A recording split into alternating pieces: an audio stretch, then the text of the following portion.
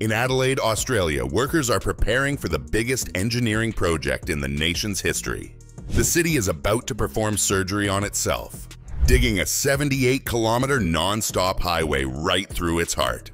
This final stage, called the Torrens to Darlington project, will cost an incredible $15.4 billion. The goal is simple: end decades of traffic chaos by creating a highway with no traffic lights. To do it, Australian engineers will build 2 massive tunnels deep under homes, rivers, and businesses. 3 giant tunnel boring machines, each as long as a soccer field, will carve through 3.9 million cubic meters of earth. That's enough to fill the Melbourne cricket ground twice. But the risks are just as huge. Beneath Adelaide lies unstable ground, hidden fault lines, and rising groundwater that could flood entire sections. Over 500 properties will be demolished to make way for construction. Some say it's Australia's boldest leap forward. Others call it a $15 billion gamble beneath a living city. If you enjoy real Australian mega project stories, don't forget to subscribe.